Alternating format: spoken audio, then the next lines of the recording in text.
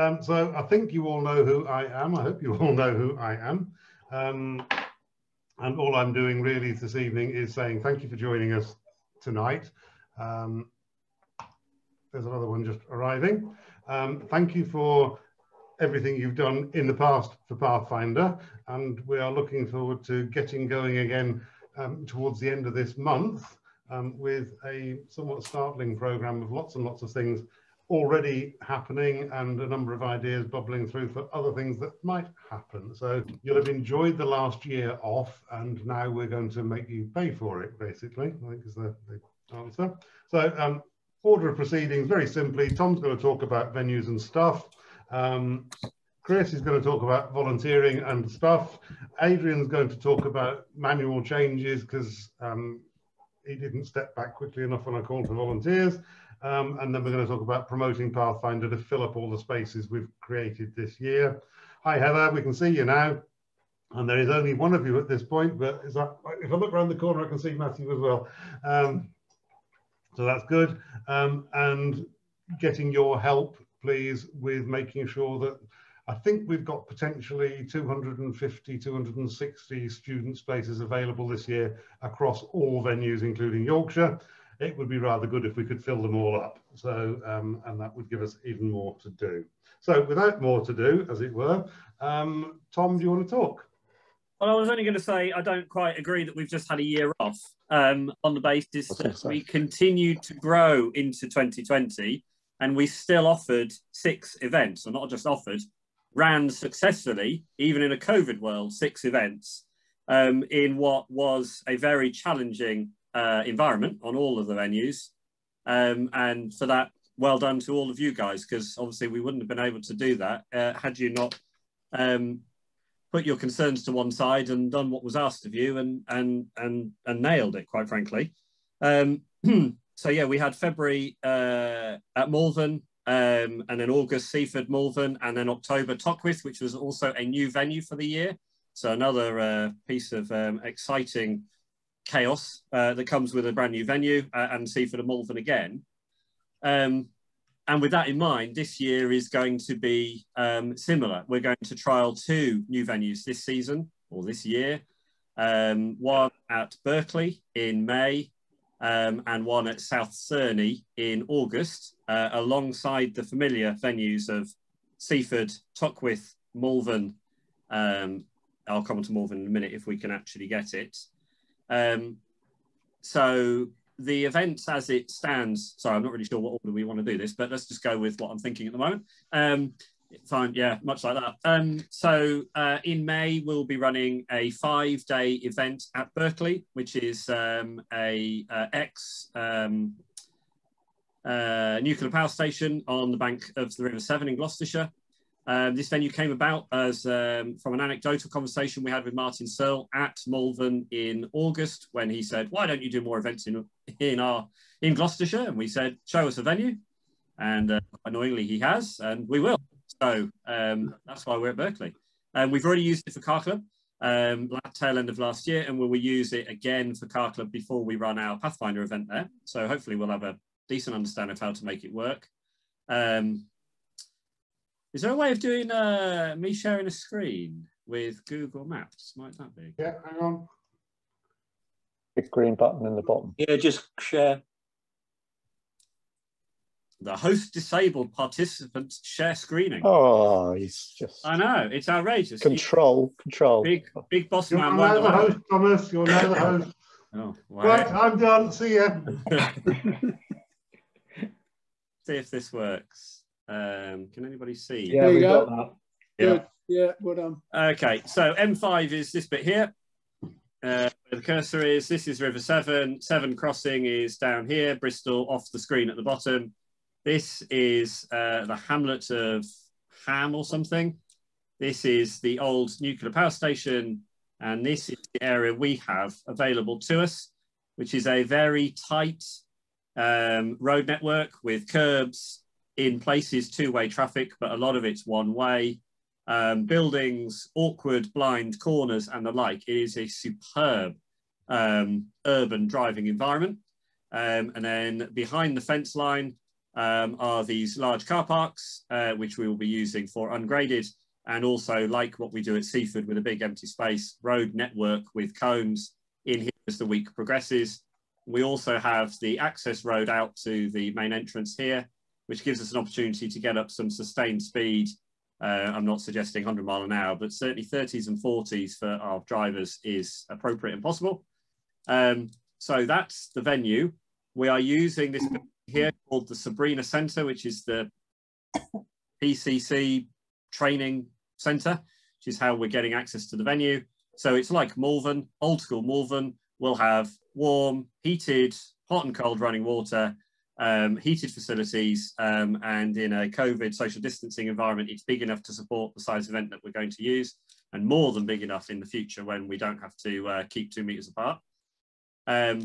So yeah, that's the venue we're going to have in May. The complication with this venue is that on a working day, this is an industrial park. There are various businesses that run in here, and this car park is full of cars during a working day. So our event will be bank holiday, Saturday, Sunday and Monday at the end of May, which is the beginning of the half-term week, and the following Saturday and Sunday. So it will be a 5-day event across 2 batches.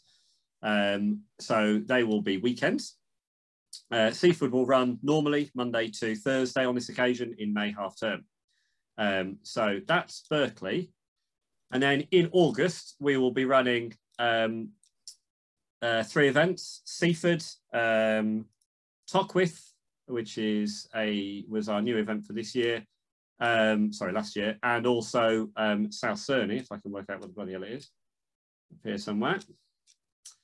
So also just in Gloucestershire on the Wiltshire border is this venue. Again, we are very familiar. The car club, the under-17 car club people among us will be familiar with this venue.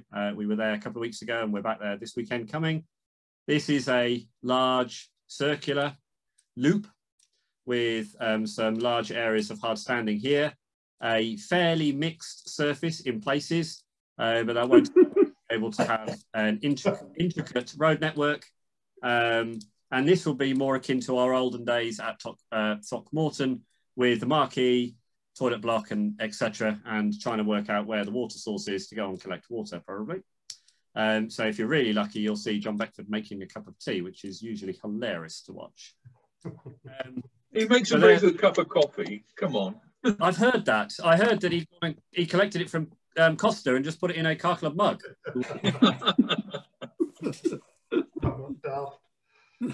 So if I can stop that. Yeah, okay. So they're the two new venues we've got for this year. With that one done, Chris, to talk about volunteering and various other things on his list.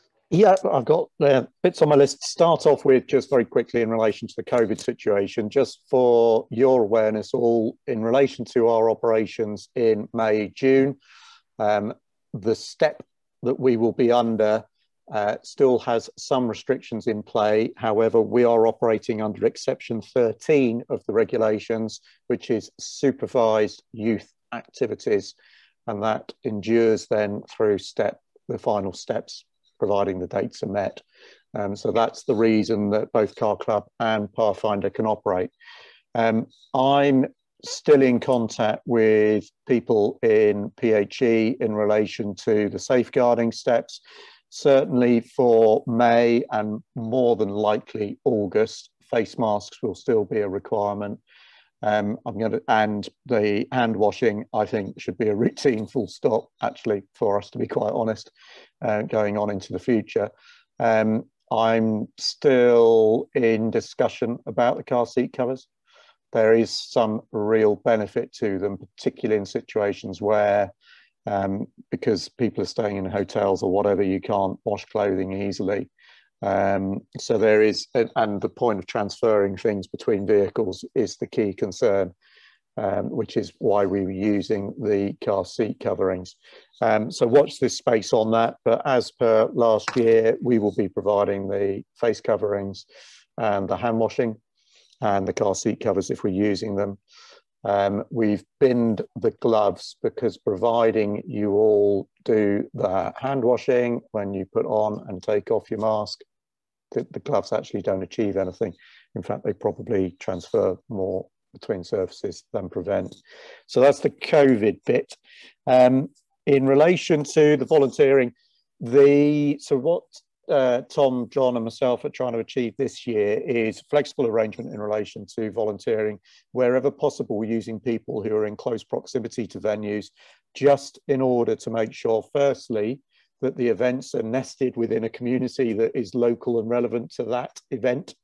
So the more we can draw in, which is great, because Yorkshire, you're already doing it, which is fantastic.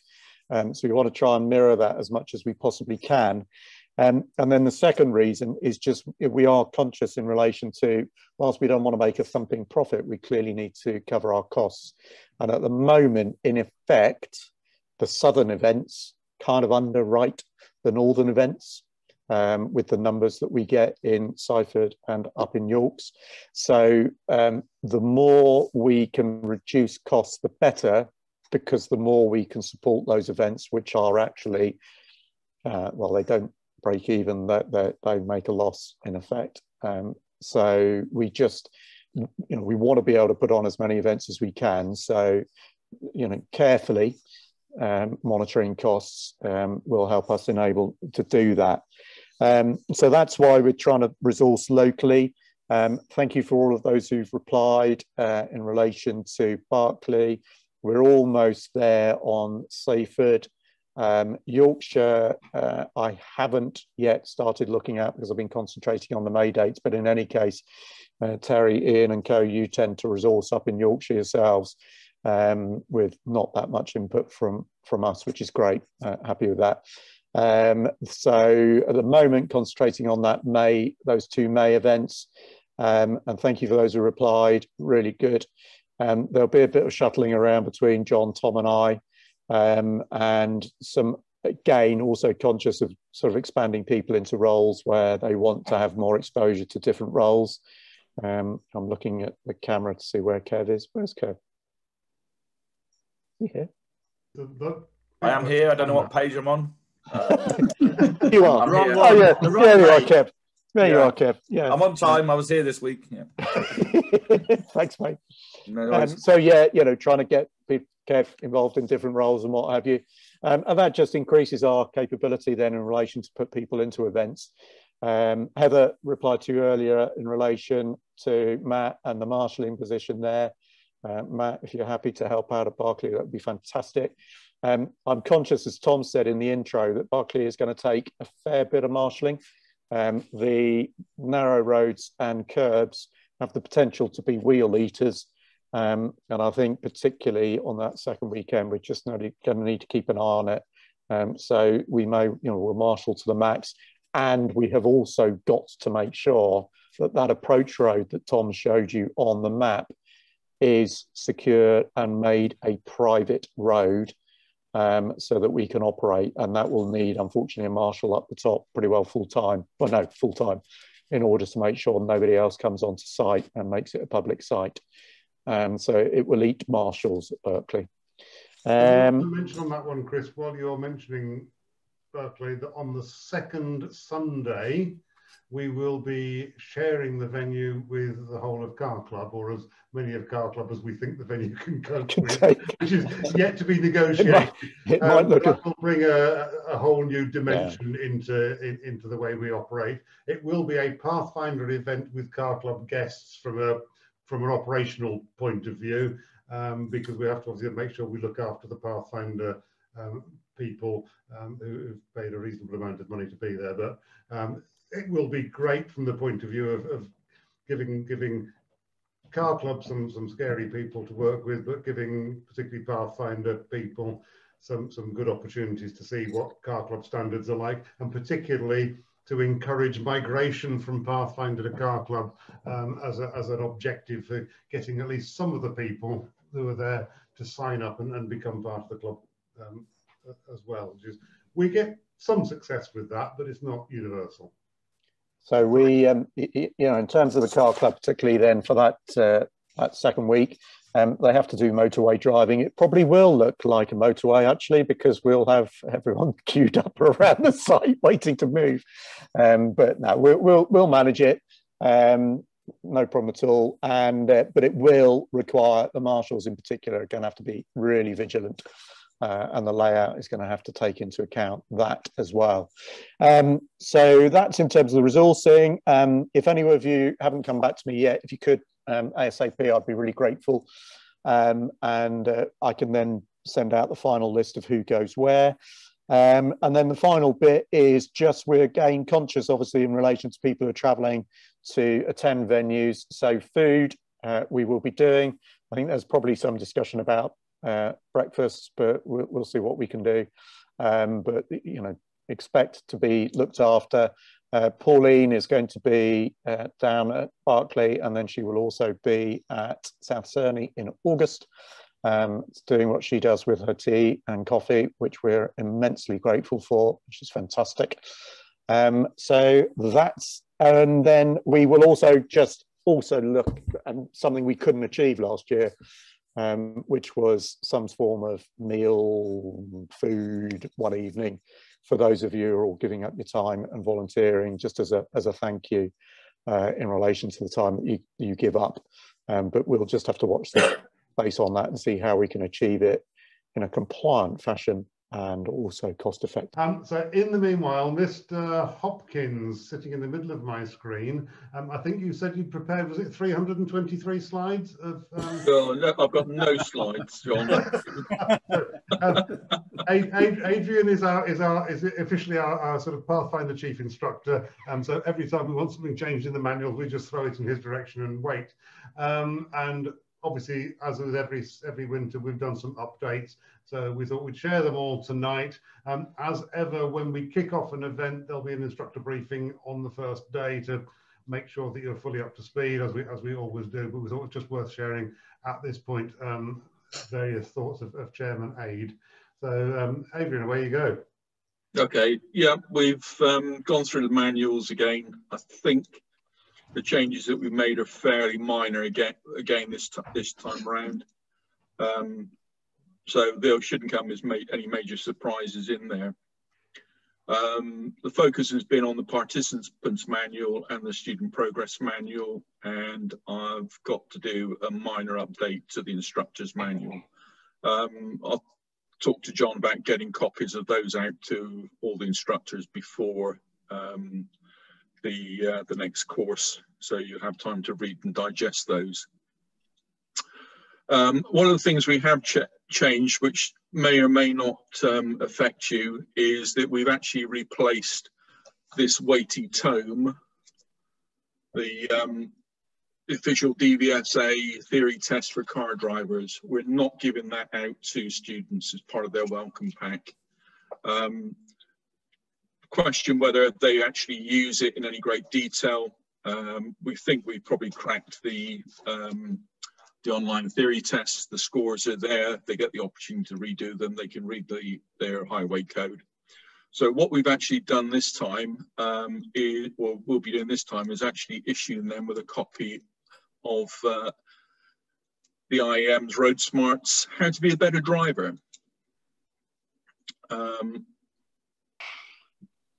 So Terry raises eyebrows there. No, just no comment. No comment. It's not a.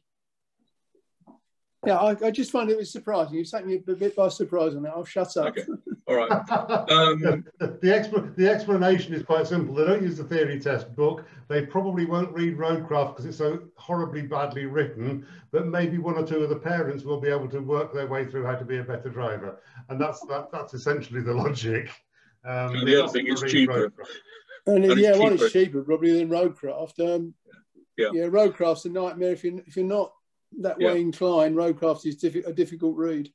Yeah, but bottom line is Roadcraft is still our Bible. So for the avoidance of any doubt, any questions, refer to Roadcraft.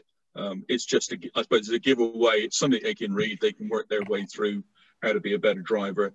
And I suppose on the other side effect might be that they might think about doing the IAM course or taking on a ROSPA course later in the day.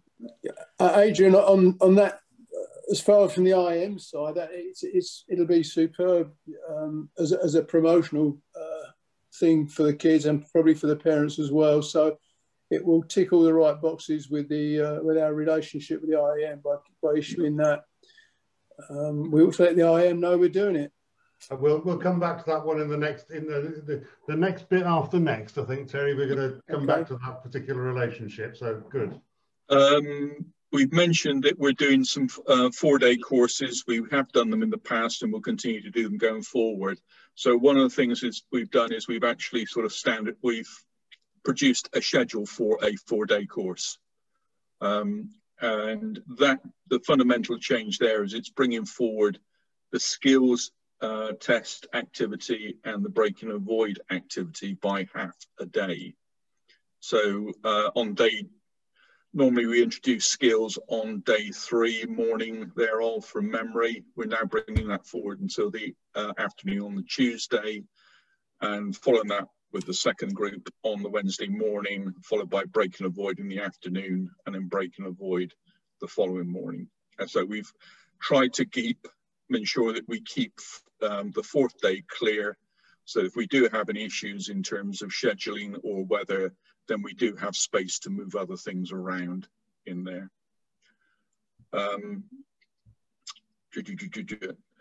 Still planning to do the instructor briefings at the start of every day at 8 o'clock. And we've also introducing debriefs at the end of each day over a cup of coffee, cup of tea on the end of each day at approximately 5 o'clock when instruction's finished.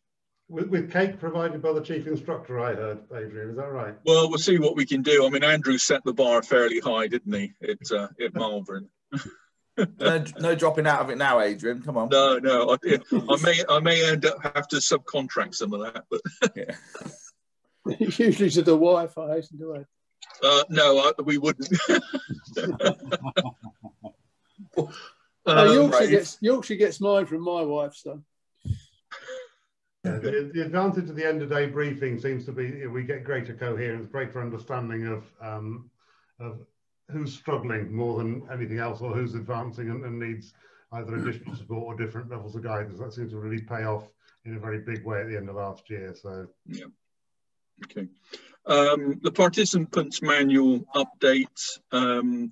Following sort of a suggestion from Terry, we've introduced a section on under the heading of mechanical knowledge to cover advanced driving assistance systems and hybrid electric cars. More and more we're seeing the advanced driving assist systems coming in, and it's probably a nod to the future at this stage, but it's in there as a read for the students. There's also an update to the progress manual in that we are signposting those new sections on ADAS and hybrid systems at level 2. So at the end of level 2, have they looked at, are they aware of, have they done their homework in relation to their car? If not, then that leads into level 1. And at level 1, there's a checklist right at the back of the manual, the progress manual, which lists all the advanced driver assist systems and invites them basically to tick the box as to which ones apply to their car. Again, it's just trying to get them to engage. Have they thought about it? And ask the instructors just to check through that. And if not, then point them back to their manuals and the car manual to do some homework for the next session. Yeah, I'm sure we'll catch a few of the adult, responsible adults on that subject as well. Yeah. Because they won't know they've even gotten fitted to their car half the time. The other thing that encouraging them from sitting in the back seat when they should be driving as well. So if they turn up in a Tesla, they're not allowed to sit in the back. Well, by the end of the year, the automatic lane keep will be legal on them up to, was it 37 miles an hour, 39 miles an hour, Terry? Yeah, so 37 mile an hour I read this morning, and I can just see how many people will be on the M1 doing 37 mile an hour, causing absolute chaos. I'm sure if anybody turns up in a Tesla, surely we're going to put them in one of our Astras and we're going to be testing the Tesla. Yeah. Why do you think we need an extra generator, Tom? So my experience of Teslas at Thruxton on a skills day course there with the IEM is they last for about less than 2 hours before the guy gives up and goes home to recharge it. So the X5, isn't it, Tom? We don't get very far in that either. No, this is very true. It's a similar problem, but at least it's easy. I can just wander down to the petrol station. It takes me all of 5 minutes to put 100 litres in it. Not quite an electric car, which is exactly the point I want to make with the electric car driver when he turns up in it. Yeah. The other thing is auto instruction. That because of the resource drain on the larger courses, we are making that an optional activity for level 1, and that's at the discretion of the chief instructor for the course. So the chief instructor for the course will make a decision halfway through the week as to whether he has sufficient resources to offer that to everybody or not, as the case might be.